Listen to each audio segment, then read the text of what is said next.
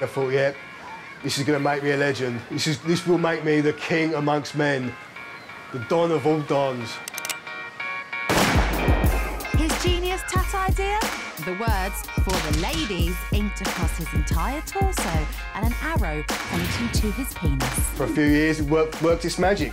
Ladies! I was top dog for a while, a little while.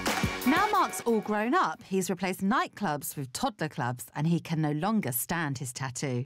Whenever I look at it, I'm just like, you're an idiot. You're a grown man stuck with a man whore tattoo. His partner Nikki's also had enough with the idiotic inking. It makes my blood boil. I hate it. Definitely sexist, definitely degrading. I don't think it's a suitable tattoo for a father at all.